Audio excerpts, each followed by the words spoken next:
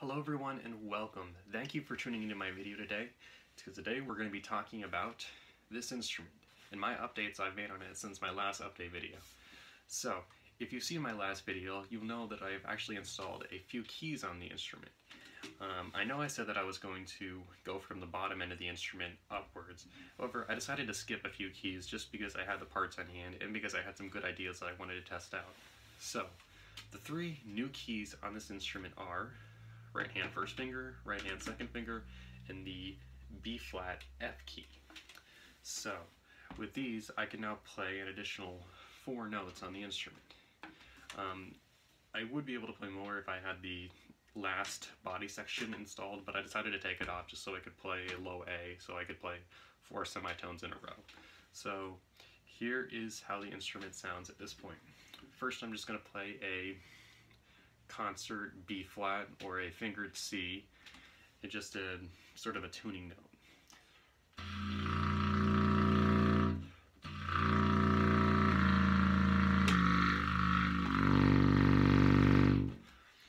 So you may have noticed that the instrument actually sounds a lot better than it did last time, and that's because I made a ton of changes to this instrument that I think will greatly improve both the playability and the tone. So, when you're trying to improve how an instrument plays, you're essentially trying to reduce the stuffiness and improve the response. Now, for those of you who may not know, stuffiness is sort of when a note doesn't speak clearly. It kind of hesitates, it's muffled. And that was a problem with this instrument. Some of the notes just didn't speak clearly and they were hard to play. So, there are several ways to solve this. Now, the most obvious solution, and something some of you guys mentioned, was larger tone holes.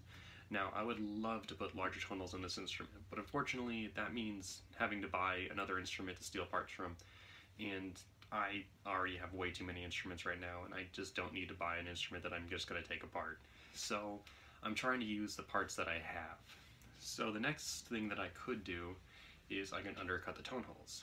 Now, undercutting is essentially, you're taking that inside edge of the tone hole and you're sort of putting a bevel on it. But that's just one type of undercutting. There's also rounded undercutting, where essentially you're rounding that edge off.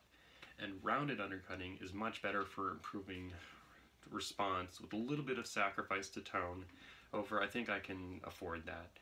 So, I essentially rounded off the inside edges of the tone holes, and that greatly improved the response and the reduced the stuffiness of the instrument. So that was one big update that I made. Now, the second thing I did was I also increased the venting of the notes. So, before it was, the pad cups were pretty close to the tone holes, and essentially that makes the note stuffy because there's less room for the air for the note to escape. So what I did was I essentially just made it so it opened up farther. So the key throw is a little bit larger, but now the notes speak much more clearly, and that's a compromise that I'm willing to make. And the final thing that I did was with the mouthpiece. Now, I'm using a Phobes debut contrabass clarinet mouthpiece, which obviously isn't ideal for such a large instrument, but it's what I have, so it's what I'm using.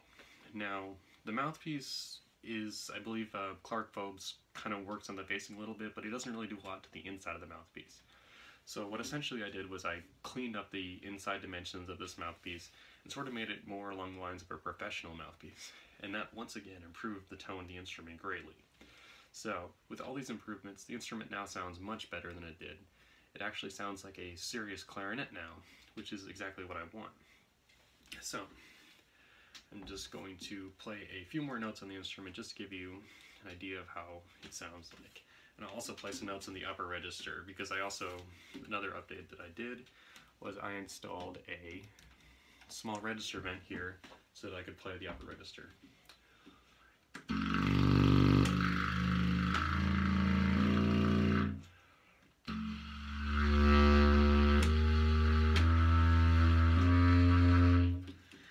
And while I think that most people want to hear the lower register of this instrument, I think the upper register of this clarinet sounds absolutely amazing. It essentially corresponds to a contralto clarinet, but in tone quality, it has more overtones. It just sounds beautiful in my opinion. So I'm very happy that I think this instrument will be a really good player when it's done. So now I have a confession to make. So when you're making clarinet keys, ideally you'd want to make them from scratch with the exact dimensions that you would want on the instrument, and I didn't do that at all. What essentially I did was I stole the keys from a bass clarinet. So you may notice that this key right here actually corresponds to the right hand third finger key on a bass clarinet. Essentially what I did was I took two of them, rearranged them around, and made them work for this instrument. And I also kind of did something cheating on the F key. So normally when you make a key this long, you would get a piece of a nickel silver rod stock. You would solder your touch piece and your pad cup to it, and you make the key. However, I didn't really want to solder this key, so I kind of cheated a little bit. So imagine looking at this from an engineer's perspective. You have two rods essentially that you need to connect. So you could weld them together, or you could attach them with a coupling. And that's exactly what I did. So there's a little coupling here that connects these two rods. And I also flattened the internal edge so that these set screws would hold tight so that there's no risk of the key falling apart or slipping.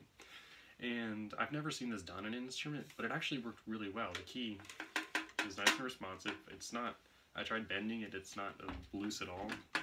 So I think for a prototype instrument, this is a really good, easy way to save a bit of time and even a little bit of money, because the gas that I use for soldering, MAP gas and oxygen, is actually really expensive. It's like $10 a bottle for oxygen, and it only lasts a few keys before it runs out, which is quite unfortunate. But so with this method, I greatly simplified how the instrument was built. So the instrument is definitely coming together. I'm really happy with my progress so far. I mentioned in one of my previous videos that I'm going to try to get the lower joint done by Christmas, and I think I'm on track for that, although I don't know if I'll quite meet that goal. But I'm very happy with how the instrument's coming out so far, and I just wanted to share my progress with you guys. So thank you for tuning in today. Let me know if you have any questions in the comments. I'll be sure to answer them. Also, I just want to say thank you for 100 subscribers. I really appreciate that you guys are interested in this project and want to see what I'm doing. That just makes me feel so happy that people care about what I do and care about the same interests that I do. So thank you again. If you're not already, please consider following my Instagram at @WindInstrumentRepairs. I post pictures of this project along with some other projects. Right, thanks everyone for tuning in. Hope you have a great rest of your weekend.